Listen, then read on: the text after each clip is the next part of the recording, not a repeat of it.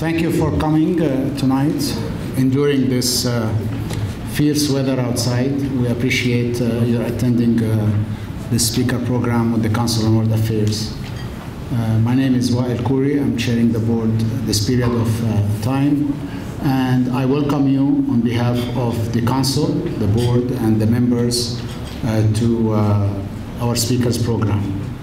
The Council, for those of you, I'm very delighted today to see a lot of new faces, and we love to see you in more programs. You'll enjoy it, guaranteed. This is a 90 years old organization in Cleveland. It has great traditions as part of one of the major civic organizations in the city. We carry speakers programs every year. We get about 8 to 10 very distinguished speakers discussing international topics. And most of the time, we try to make it on a timely basis, so the population will get in touch with experts in the field. And this season, we had great series. We had Mr. Tom Pickering, one of the most senior diplomats in Washington, speaking about issues related to Iran. Jessica Matthews came from the Carnegie Endowment for Peace. We had Stephen Clemens from the Atlantic, editor-in-chief. We had the pleasure of having excellent speakers. And today we're very delighted to have Professor Michael Hudson with a very distinguished scholarly academic career addressing the hot topic of our times now, the situation in the Middle East. So you will get to hear his opinion and expertise. We also have a program coming, it's in your flyer, on March 4th about Korea. It's going to be a panel discussion, very stimulating, and we encourage you to attend as well. We have a subcommittee of the Council, the Cleveland Committee on Foreign Relations, also hosting off-record speakers, and if any of you is interested in joining, please let me know. We also run the Model UN. Our main focus actually is education, and speaker program is one of that. And then Model UN, I'm sure many of your family members participated in Model UN activities. It is administered and run by the Council on World Affairs for many years in a very distinguished manner. We also have an international visitor program every year. This is a program that's sponsored by the US State Department. They host guests from all over the world in different fields. It ranges from physicians to nurses to engineers to environmentalists to administrators to parliamentarians, and they come to the United States and they tour several cities, and Cleveland has been one of the flagship cities actually, thanks to the effort of the office and the staff running the program. We get about 200, 250 people coming every year, and we connect them with their counterparts in the US, in Cleveland. And the best part is we love to host them in families' homes for dinners and other activities. So you'll have a chance to host some of these delegates. And just as a reminder, the current president of China was in that program maybe 35 years ago. And the same as Margaret Thatcher came through the program. So these are the leaders of the new, in the future of their countries. I'm very delighted also to introduce our president, our distinguished president, Ambassador Heather Hodges. We've been delighted to recruit her as the president of the council. Very active in recruiting great speakers to the city. She is Clevelander, and she finished a very distinguished diplomatic career. Finally, I like to recognize today the Free Clinic of Cleveland. For those of you who don't know the Free Clinic, which I doubt because it's one of the landmarks in Cleveland actually, civic services. It's a free medical clinic for the needy that's been in the city for many, many years. And they offer their services to anybody who knocks on their door. And you hold great standing among the medical community, so I have to congratulate you, beside being supportive of the council. The free clinic has been a very supporter of the council for many years. All these delegates, or many of the delegates that relate to medicine or nursing in some way, they go to the free clinic and they have very productive interaction. So again, thank you for your support, and I would like to invite you to say a few words. Mr. Danny Williams. Thank you very much. Mr. Danny Williams, the Executive Director of the Free Medical Clinic. Good evening. I want to thank you for this invitation. You know, it was nice to reconnect with a few old friends and colleagues who've been involved with the Free Clinic and other organizations around town. I am pleased that we've been offered the opportunity to be a partner with the Council of World Affairs. This has been a great partnership. I was asked to think about why the Free Clinic would do this. And it takes me back to my time with the American Cancer Society, when I was able to go with a small cohort, I think funded by the American International Health Alliance. I'm not sure I'm getting the name correct, but a few of us went over to Slovakia in the mid-90s. It was just after the fall of communism, and they were looking for advice and counsel about how to develop the growing NGO initiative at the time, and how to utilize volunteerism in a way that would help in healthcare. And so when we were offered the chance to host delegations through this organization, it was a natural for me to say yes. When I think about what we benefit from in that interaction, there are really two key things. One is, I think about our staff and our more than 500 volunteers.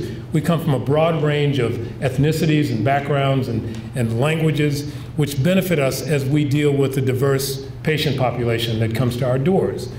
But probably the bigger thing is, we've come to realize that there are many countries around the world who we can learn from, where the health outcomes are superior with less resources. And so there are lessons there that we can learn, we can learn from. And so there's a certain amount of humility that hosting, you know, our friends from other countries helps us to keep in mind.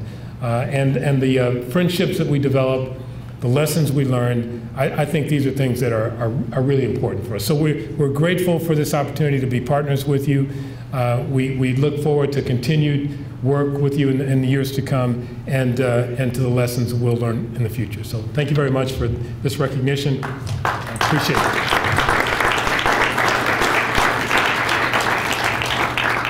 Finally, I want to thank our Executive Director, and to get you to meet her, Mora. She's in the back. She's in charge of the office, the Executive Director, and she's doing a great job with the rest of the staff. Thank you. And I wish you can join and become members.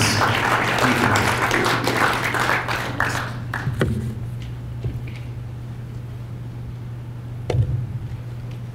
Hi, I'm Heather Hodges. I'm the President and Ambassador in Residence at the Cleveland Council on World Affairs.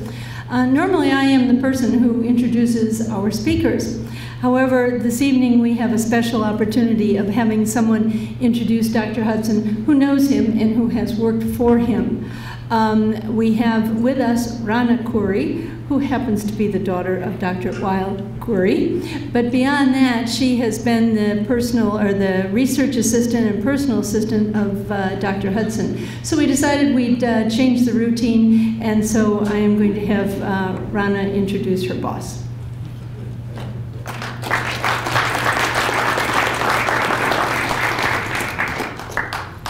Hello, everyone. I'm so glad you could all be here tonight.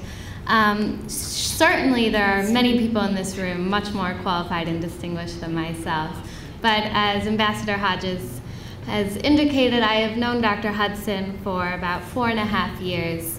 But before I knew him personally, I had already encountered his work.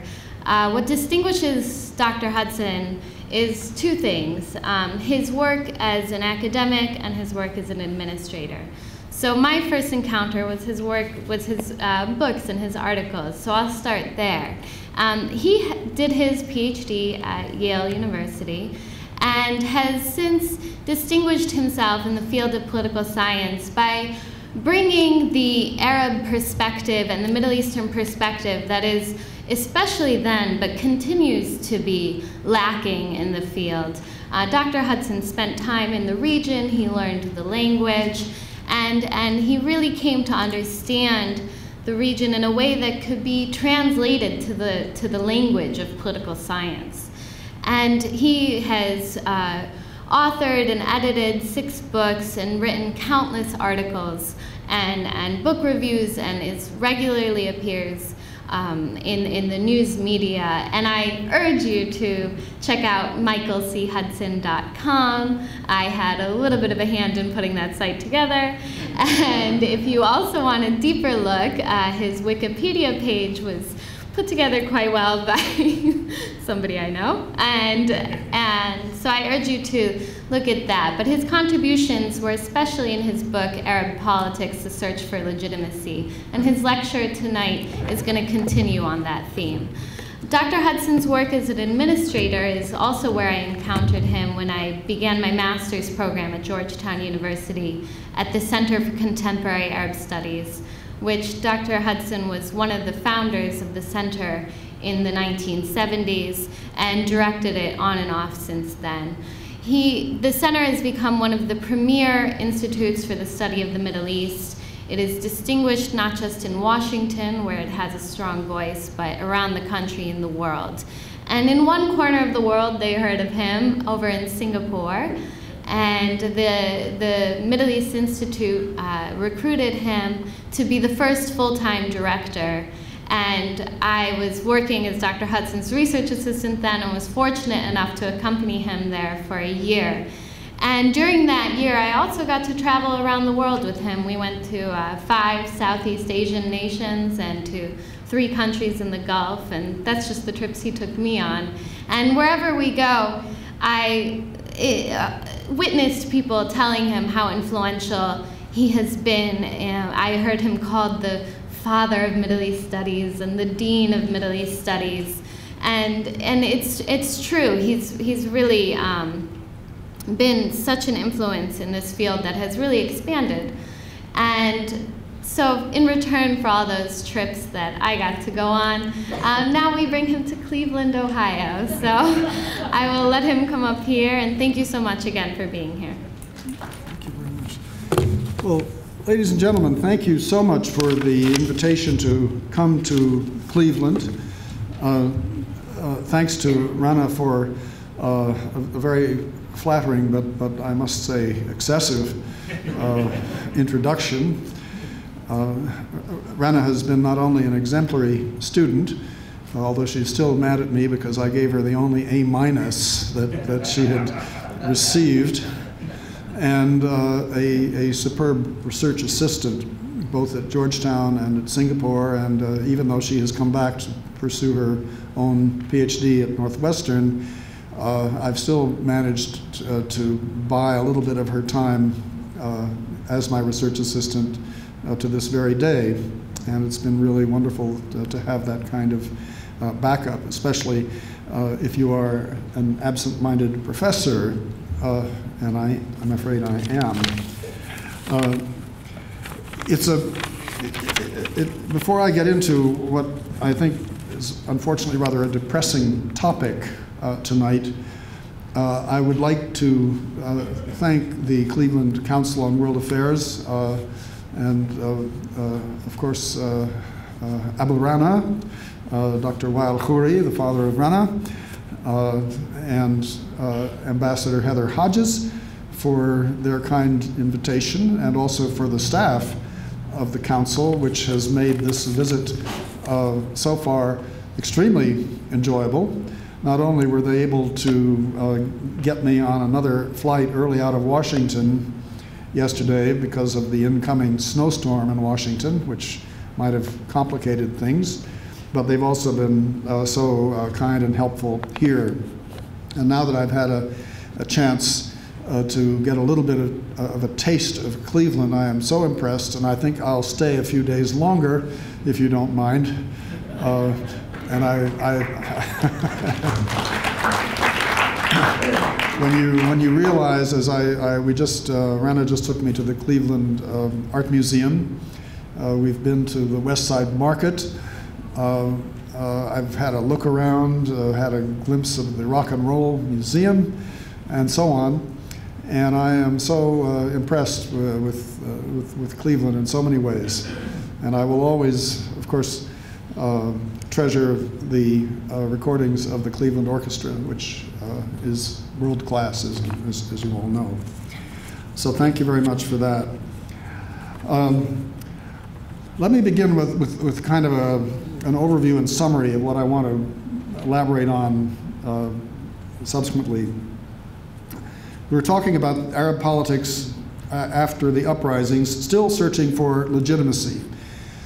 Legitimacy is the theme of my inquiry and of this talk, and it goes back to some of my earliest work on the comparative politics of the Arab world, and in particular the book that Rana mentioned, which was called Arab Politics, The Search for Legitimacy. That came out in 1977.